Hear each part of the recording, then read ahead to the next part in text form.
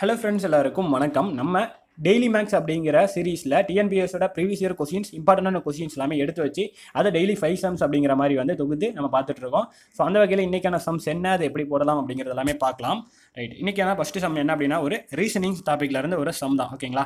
So இதில் என்ன கொடுத்துருக்காங்க அப்படின்னா வந்து இதில் பின்வரும் எண்களில் விடுபட்ட எண்ணை காண்க அப்படின்ற மாதிரி கேட்டிருக்காங்க. என்னென்ன நம்ம நம்பர் கொடுத்துருக்காங்க அப்படிங்கிறத எப்பயுமே நம்ம அப்சர்வ் பண்ணணும்னு சொல்லியிருப்போம்.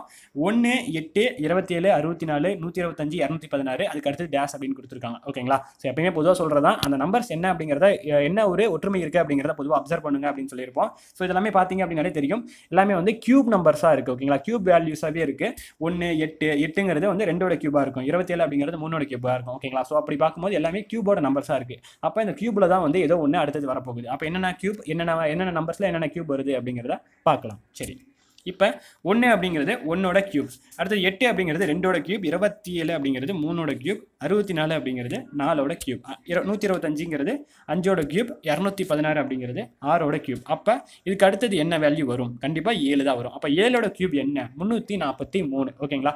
பொதுவாக உங்கள்கிட்ட சொன்னது தான் ஒரு 20 வரைக்கும் கியூப் ஸ்கொயர், இதை மட்டும் மைண்டில் வச்சுக்கோங்க. இது எப்பயுமே உங்களுக்கு யூஸ்ஃபுல்லாக இருக்கும், கணக்கை சீக்கிரமாக போகிறதுக்கு உங்களுக்கு யூஸ்ஃபுல்லாக இருக்கும் அப்படின்னு சொல்லியிருப்பேன்.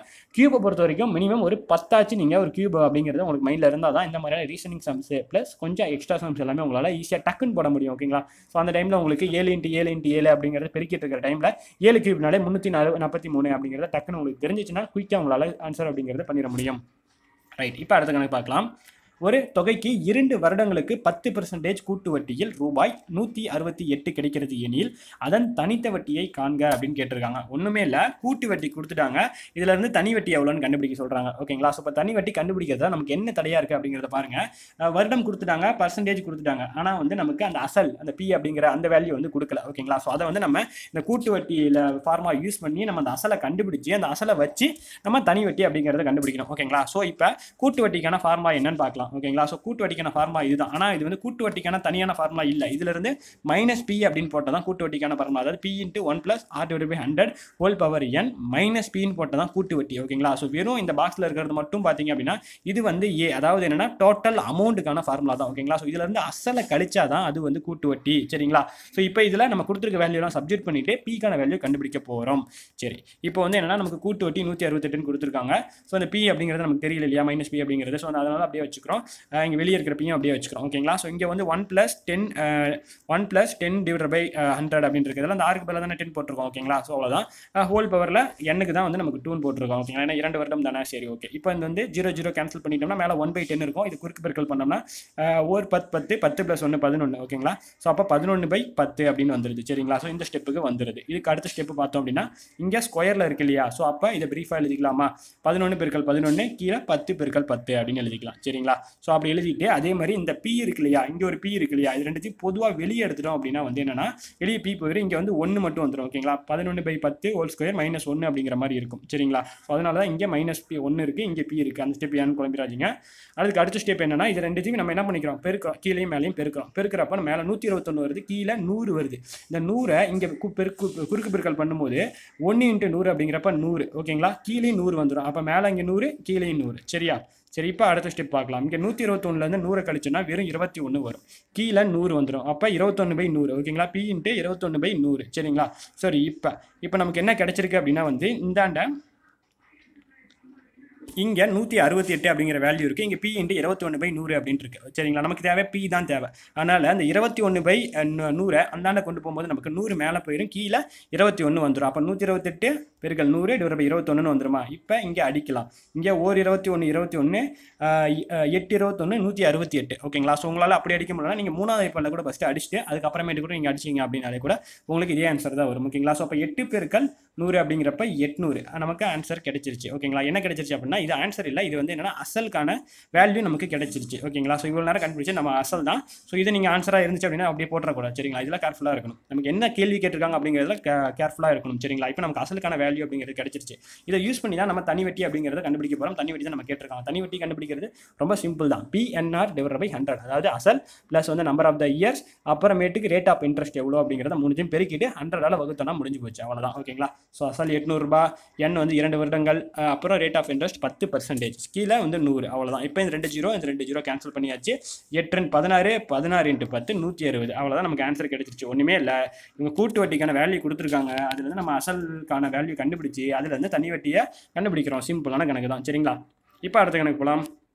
ரூபாய் 1500க்கு 2 வருடங்களுக்கு கிடைக்கும் கூட்டு வட்டிக்கும் தனி வட்டிக்கும் உள்ள வேறுபாடு ரூபாய் 96 எனில் வட்டி விகிதம் ஆண்டுக்கு எவ்வளோ அப்படின்னு கேட்குறாங்க. இதில் என்னன்னா கூட்டு வட்டிக்கும் தனி வட்டிக்கும் உள்ள வேறுபாடு கணக்கு நம்ம ஆல்ரெடி பார்த்துருப்போம். என்னன்னா இப்போ வேறுபாடு கொடுத்துட்டு வட்டி விகிதம் என்னன்னு கேட்குறாங்க. சரிங்களா? இதுவும் அதே மாதிரி தான். இதில் வந்து என்னன்னா இப்போ ஆன்சர் இருக்கு, இப்போ வந்து கேள்வியில் இருக்கிற ஒரு விஷயம் வந்து கேட்டிருக்காங்க. இப்போ நம்ம அதில் சப்ஜெக்ட் பண்ணி இதை கண்டுபிடிச்சிட வேண்டியதான். ஓகேங்களா? ஸோ ஒன்றுமே இல்லை, பார்க்கலாம். இப்போ வந்து என்னன்னா இதில் முக்கியமாக கவனிக்க வேண்டியது எத்தனை வருடங்களுக்கு இந்த கூட்டு வட்டிக்கும் தனி வட்டிக்கும் உள்ள வேறுபாடுன்னு கேட்டாலே எத்தனை வருடம் அப்படிங்கிறத மெயினாக பார்க்கணும். 2 வருடமா இருந்தால் இந்த ஃபார்முலா. ஓகேங்களா? ஸோ இதே வந்து 3 வருடமா இருந்தால் இது கூட வந்து ஒரு பெருக்கல் போட்டு அது இன்னும் கொஞ்சம் ஃபார்முலா எக்ஸ்ட்ரா வரும். அவ்வளோதான். ஓகேங்களா? இது 2 வருடமா இருந்தால் இந்த ஃபார்முலா. சரிங்களா? சரி, இந்த என்ன ஃபார்முலா அப்படிங்கிறத மைண்டில் வச்சுக்கோங்க. P × R/100 ஹோல் ஸ்கொயர் அப்படிங்கிறது 2 வருடத்திற்கான ஃபார்முலா. ஓகேங்களா? சரி, இப்போ நம்ம இதில் சப்ஜெக்ட் பண்ணலாம். இதில் இதுதான் இந்த வேறுபாடுக்கான ஃபார்முலா, இதுதான் அந்த வேறுபாடு. அப்போ அந்த வேறுபாடு ஈக்குவல் அந்த ஃபார்முலா போட்டுக்கலாம். அந்த Pங்கிற வேல்யூ தான் நமக்கு 15000 அப்படிங்கிறது கொடுத்துருக்காங்க. இந்த ரேட் ஆஃப் இன்ட்ரெஸ்ட் தான் கொடுக்கல, எந்த வட்டி விகிதம் அப்படிங்கிறதான் கேட்டிருக்காங்க. அதனால அந்த ஆரை அப்படியே வச்சுக்கிறோம். சரிங்களா? அந்த ஹோல் ஸ்கொயர் அப்படியே இருக்கட்டும், மற்ற எல்லாமே அப்படியே இருக்கட்டும். சரிங்களா? சரி, இப்போ வந்து நம்ம ஆறு தான் கண்டுபிடிக்கணும். ஆறு கண்டுபிடிக்கணும் ஃபஸ்ட் என்ன பண்ணணும், இதை வந்து நம்ம என்ன பண்ணலாம், உள்ள வந்து பெருக்கலாம். இதை வந்து உள்ளே பெருக்கலாம். இங்கே வந்து என்ன 100 இருக்கா, மேலே ஸ்கொயர் இருக்கா, அப்போ வந்து உள்ளே பெருக்கும் போது வந்து நமக்கு இங்கே ஸ்கொயர் வந்துடும். இங்கே 100 × 100 அப்படிங்கிறப்ப 10000 வந்துடும். கீழே 10000 இருக்கும், மேலே 15000 இருக்குமா. அப்போ எல்லா ஜீரோவும் நல்லா அடிங்க. இங்கே 3 ஜீரோ, மேலே 3 ஜீரோ போயிடும். கீழே 10 இருக்கும், மேலே 15 இருக்குமா. 2 5 10, 3 5 15, 3/2 வருமா. சரி, இப்போ இருக்கிற நமக்கு என்ன 6 தான் வேணுமா. அப்போ 6 மட்டும் அங்கேயே இருக்கட்டும். இந்த 2 அந்தாண்ட கொண்டு போனால் பெருக்கல்ல போயிடும். இந்த 3 இங்கே கொண்டு வந்தோம்னா வகுத்தல்ல வந்துடும். அப்போ என்ன மாதிரி வரும், 2 × 96 / 3 வருமா. சரி, இப்போ வந்து என்ன பண்ணலாம், இந்த 3 மேலே இருக்கிற 96 அடிக்கலாம். அடித்தோம்னா 32 வருது. 32 × 3 96 தானே. சரி, அப்போ 32 × 2 அப்படின்ற மாதிரி இருக்குது. இது வந்து ஆர் ஸ்கொயருக்கான வேல்யூ. ஓகேங்களா? அதாவது 32 × 2ங்கிறது 64. இது வந்து என்னன்னா ஆர் ஸ்கொயருக்கான வேல்யூ. நமக்கு என்ன வேணும், ஆறு தானே வேணும். R square 64. ஆறுங்கிறது என்ன, √64. √64ங்கிறது எவ்வளோ, 8. ஏன்னா 8 × 8 தானே 64. ஸோ அப்போ √64ங்கிறது 8 தானே. ஸோ அப்போ தான் நமக்கு ஆன்சர் கிடச்சிருச்சு. சிம்பிள் தான். ஓகேங்களா?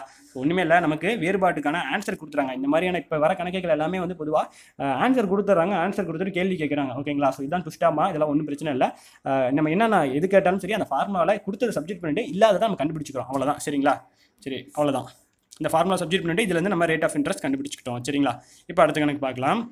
இது வந்து என்னென்னா ஒரு சிம்பிளிஃபிகேஷன் கணக்கு மாதிரியான ஒரு கணக்கு. ஓகேங்களா? ஸோ இதில் வந்து என்னென்னா இதற்கான இந்த ஒரு வேல்யூ கொடுத்துட்டாங்க. ஓகேங்களா? ஸோ இதில் இருந்து நம்ம எக்ஸ் ஒய்யை கண்டுபிடிச்சி இதில் நம்ம சப்ஜெக்ட் பண்ணோம்னா நமக்கு ஆன்சர் கிடைச்சிரும். அவ்வளோதான். ஓகேங்களா? ஸோ இதுதான் இதோட மதிப்பு தான் கேட்குறாங்க. இப்போ இதில் இருந்து நம்ம என்னென்னா எக்ஸ் ஒய்னுடைய வேல்யூ கண்டுபிடிச்சி இதில் இல்லாத அந்த எக்ஸ் ஒய் இருக்கு இல்லையா, ஸோ அதில் நம்ம சப்ஜெக்ட் பண்ணோம்னா ஆன்சர் கிடைச்சிருச்சு. சரி, பார்க்கலாம். ஃபஸ்ட்டு இப்போ என்னென்னா எக்ஸ் ஒய்யோட வேல்யூ என்னன்னு கண்டுபிடிக்கணும். இப்போ இந்த மாதிரி தான் கொடுத்துருக்காங்க. ஓகேங்களா? ஸோ இதில் என்ன பண்ணலாம்னா இந்த 2 இருக்கு இல்லையா, 2 அங்கே அந்தாண்டு கொண்டு போனோம்னா மேலே பெருக்கல்ல போயிடும் இல்லையா. பெருக்கல்ல போயிருந்தா x/y அப்படிங்கிறது 12/7 அப்படின்னு வந்துருமா. அப்போ எக்ஸினுடைய வேல்யூ 12, ஒய்னுடைய வேல்யூ 7. அவ்வளோதான். எக்ஸ் ஒய்னுடைய வேல்யூ கண்டுபிடிச்சாச்சு. இப்போ இதை எடுத்துகிட்டு போய் நம்ம அதில் சப்ஜெக்ட் பண்ண போகிறோம். இப்போ x - y அப்படிங்கிறப்ப 12 - 7, x + y 12 + y 12 + 7. ஓகேங்களா? ஸோ இப்போ ரெண்டுத்தையும் கூட்டம் கழிச்சோம் அப்படின்னா மேலே 5 வரும், கீழே வந்து 19 வரும். இங்கே 14/19 அப்படியே வந்துடும்.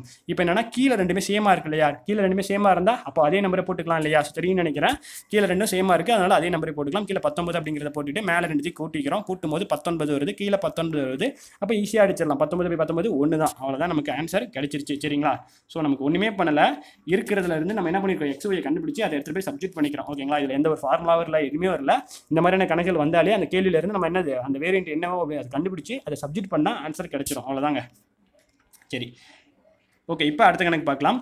கிடை வரிசையில் அமர்ந்துள்ள மாணவர்களில் ராகுல் அமர்ந்துள்ள இடம் வந்து வலப்புறத்திலிருந்து 12ஆவதாகவும் இடப்புறத்திலிருந்து 4ஆவதாகவும் உள்ளது. எத்தனை மாணவர்கள் சேர்ந்தால் மொத்த மாணவர்களின் எண்ணிக்கை 28ஆக இருக்கும் அப்படின்ற மாதிரி கேட்குறாங்க. ஓகேங்களா? ஸோ எத்தனை மாணவர்கள் சேர்ந்தா வந்து மொத்த மாணவர்களோட எண்ணிக்கை வந்து 28ஆக இருக்கும்னு கேட்குறாங்க. சரிங்களா? ஸோ இந்த கேள்வி பார்க்கும்போது நிறைய பேருக்கு கொஞ்சம் சின்ன அந்த 1 2 வந்து மிஸ் பண்ணிடுவீங்க. அதை எப்படி மிஸ் பண்ணாமல் இருக்கணும் அப்படிங்கிறத வந்து இந்த கேள்வி இந்த ஒரு இதை வந்து பார்க்கும்போது உங்களுக்கு புரியும். ஸோ கேள்வி வரிசையாகவே வந்துருங்க. ஃபஸ்ட்டு பாருங்க, கிடை வரிசைனா இப்படி. ஓகேங்களா? ஸோ இந்த மாதிரி ஒவ்வொன்றா அப்படியே வச்சிருக்காங்க. ஓகேங்களா? ஸோ கிடை வரிசையாக அமர்ந்துள்ள மாணவர்களின் ராகுல் அமர்ந்துள்ள இடம் வந்து வலப்புறத்துலேருந்து 12. ஓகேங்களா? ஸோ இந்த சைட்லேருந்து 12ஆவதாக இருக்குது அப்படின்னா ஸோ இங்கே இருக்காரா? ஸோ இப்போ இங்கிருந்து 12ஆவதாக இருக்காது. அடுத்தது இடதுபுறத்துலேருந்து 4ஆவது, இங்கேருந்து நமக்கு 4ஆவதாக இருக்காரு. சரி, இப்போ வந்து நான் எத்தனை மாணவர்கள் சேர்ந்தால் மொத்த மாணவர்கள் எண்ணிக்கை 12. முதல்ல எத்தனை மாணவர்கள் மொத்தமாக இருக்காங்க அப்படிங்கிறத கண்டுபிடிக்கணும். அது கூட தான் வந்து நம்ம எத்தனை மாணவர்கள் சேர்க்கணும் அப்படிங்கிறத நம்ம கண்டுபிடிக்கணும். மொத்தமாக இதில் இருக்கிறவங்க மொத்தமாக எத்தனை பேர் அப்படிங்கிறத கண்டுபிடிக்கணும். சரி, எப்படி கண்டுபிடிக்கலான்னு பாருங்க. இங்கிருந்து 12ஆவதாக இருக்காரு, இங்கிருந்து 4ஆவதாக இருக்காரு. அதுக்கு முன்னாடி இப்போ இங்கிருந்து 12னா இடையில எத்தனை பேர் இருப்பாங்க? 11 பேர் இருப்பாங்க. சரியா? இப்போ இங்கேருந்து 4ஆவதுனா இடையில எத்தனை பேர் இருப்பாங்க? 3 பேர் இருப்பாங்க. அப்போ இந்தாண்ட 11 பேர், இந்தாண்ட 3 பேர், இங்கே இவர் ஒருத்தர். ஓகேங்களா? இதில் என்ன மிஸ் பண்ணிடுவீங்கன்னா 12ஆவதாக இருக்காருன்னா 12ன்னு கூட்டிடுவீங்க, இந்தாண்டிருந்து 4ன்னு கூட்டிடுவீங்க, அவர் ஒருத்தர்னு கூட்டிடுவீங்க. இந்த மாதிரி தான் மிஸ்டேக் பண்ணிடுவீங்க. அதனால தான் 1 அல்லது 2 வந்து எக்ஸ்ட்ரா வந்துடும். ஓகேங்களா? அந்த மிஸ்டேக் பண்ணாதீங்க. இங்கே 3, இங்கே 11 கூட்டும் போது நமக்கு எவ்வளோ வருது? 14, இது ஒன்று 15. ஓகேங்களா? அப்போ எத்தனைனா டோட்டலாக 15 பேர் தான் இருக்காங்க. டோட்டலாக எத்தனை பேர்? 15 பேர் தான் இருக்காங்க. இதில் என்ன கேட்குறாங்கன்னா எத்தனை பேர் கூட்டினா 28 ஆகும்னு கேட்குறாங்க. அப்போ 28க்கு எத்தனை பேர் வேணும்? 13 பேர் வேணும். அவ்வளோதான். ஓகேங்களா? 15 கூட 13 கூட்டினா 28. அப்போ 13 பேர் வந்துடும் வேணும். ஓகேங்களா? சின்ன லாஜிக்கு இந்தாண்டிருந்து 12ஆவதாக இருந்தால் இடையில 11 பேர் இருப்பாங்க, இந்தாண்டிருந்து 4ஆவதாக இருந்தால் இடையில 3 பேர் இருப்பாங்க. இந்த சின்ன லாஜிக் தெரிஞ்சிச்சுன்னா இந்த கணக்கு உங்களால் சரியாக போட்டுற முடியும். சரிங்களா? சரி, ஓகே. இன்றைக்கி வந்து நம்ம 5 கணக்குகள் பார்த்துருந்தோம். இந்த 5 கணக்குகளுமே உங்களுக்கு ஈஸியாக புரிஞ்சிருக்கும் அப்படின்னு நினைக்கிறேன். ஸோ இந்த வீடியோ உங்களுக்கு யூஸ்ஃபுல்லாக இருந்துச்சு அப்படின்னா வந்து மறக்காமல் உங்கள் ஃப்ரெண்ட்ஸ்லாம் ஷேர் பண்ணுங்கள். அடுத்த வீடியோவில் பார்க்கலாம். பாய், டேக் கேர்.